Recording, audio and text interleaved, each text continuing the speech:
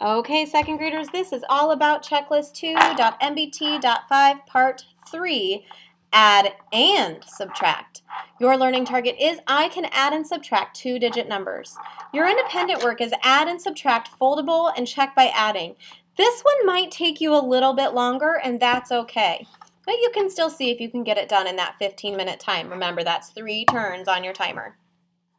You still have your fact fluency, which is 5 minutes, 1 turn on your timer. Your Google Classroom assignment, you have 2 future ready skills, which is a color by code and the game Shoot for 100. Then you'll do your quick check. For your independent work,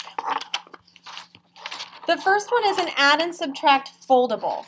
To do this, you have all of these problems. They're a mix of adding and subtracting, okay? Your first job is you're going to solve all of these. It's a lot, but you can do it. You can use any strategy that you want. And then you're going to figure out, did you regroup or not regroup? Remember, regrouping when you're adding is when you need to make a new group of 10. For example, if we solved this first one, it's 68 plus 25. If I break it up and I say 60 plus 20 and 8 plus 5. 8 plus 5 is 13, so I needed a new 10 because I need to regroup that to 10 plus 3. Okay, so then 60 plus 20 is 80. 80 plus 10 plus 3 is 93. Since I needed this new 10, I regrouped. So I would say, yes, I regrouped on that one. Now, if you're regrouping on subtraction, so for example, if I have 80 minus 47, I would have 80 minus 40, and then, 0 minus 7. I can't do that. So I would need to change this to 70 and change this one to 10. So 70 minus 40 is 30, and then 10 minus 7 is 3. So 30 plus 3 is 33, and since I needed to use this 10, I needed to regroup. Okay? When you have answered all these, you're going to cut them out, and you're going to get a big old piece of construction paper, and you're going to be using all of these little cards in the back. Okay, you have all of these, and if you start to work and you don't finish, you can store all your cut cards in that baggie. Just make sure you zip it closed.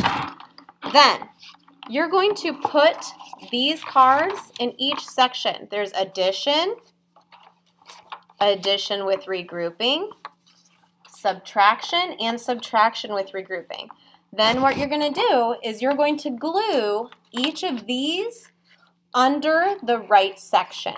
Okay, so this will be a bit of a challenge, but I know that you can do it. Okay, so that's your first independent work.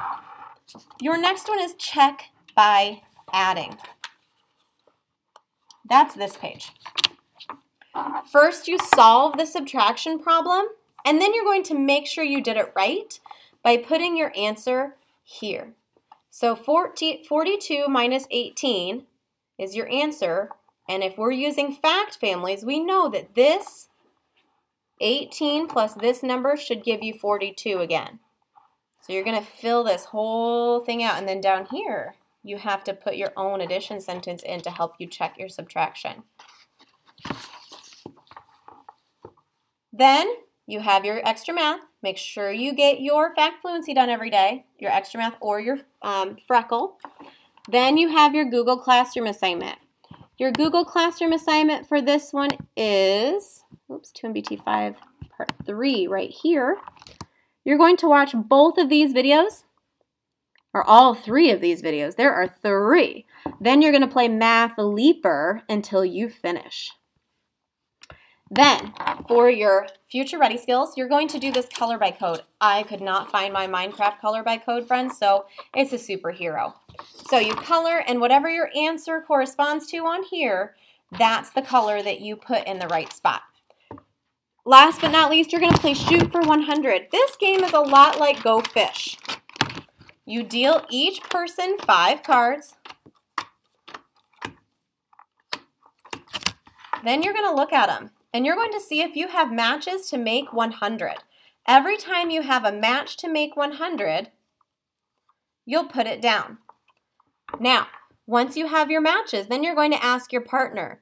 So for example, in order to make 100 with the number 85, I would need 15 more. You have to do that math before you can ask anything. And I would ask my partner, do you have 15? If my partner has 15, they have to give it to me, and then they say, swish, and you make a match and you get to ask again. If they don't, then they say, air ball, and you don't get to make that match. Then it's their turn to ask you for a card. When you make a match, then you draw until you always have 5 in your hand. The game is over when all of these cards are gone and all of your matches are made. Whoever has the most matches wins. Once you're done playing Shoot for 100, or with all of these things, then you'll do your quick check. You'll turn in your checklist and tell your teacher. Make sure that you are working hard, doing your best, say when you started, when you finished, and make a great goal for yourself. Like, I want to be done by this day, or I want to get all my questions right on my foldable. Think about a great goal for you and get it done. Great job, second graders. Keep working hard.